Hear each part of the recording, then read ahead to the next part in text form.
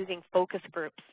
And what they had to do was to simplify this for healthcare because we don't have the time to do focus groups all the time. So what happened was they pulled some of the liberating structures into the first research project and then including our national one.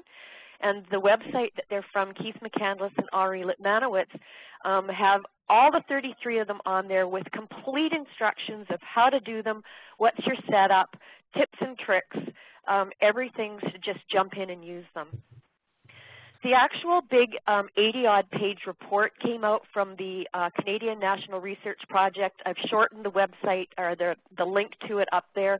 It's called Frontline Ownership, Generating a Cure Mindset for Patient Safety. If you Google it, there are shortened versions, so the nutshell versions, but it is an amazing read, and they actually calling it FLO. So that's what we're starting to hear instead of positive deviance is FLO.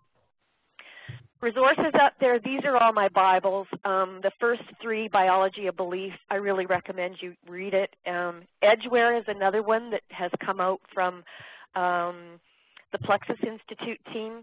This is all about complexity in healthcare and how we need to start seeing complexity theory and science around our application to healthcare.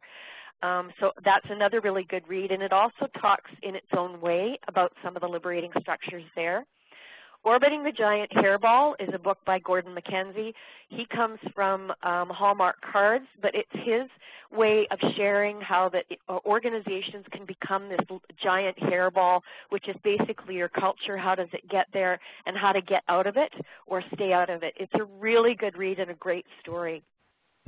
2 books out around positive deviance. There may be more, but these are 2 that came out from Jerry and Monique Sternin and Pascal. The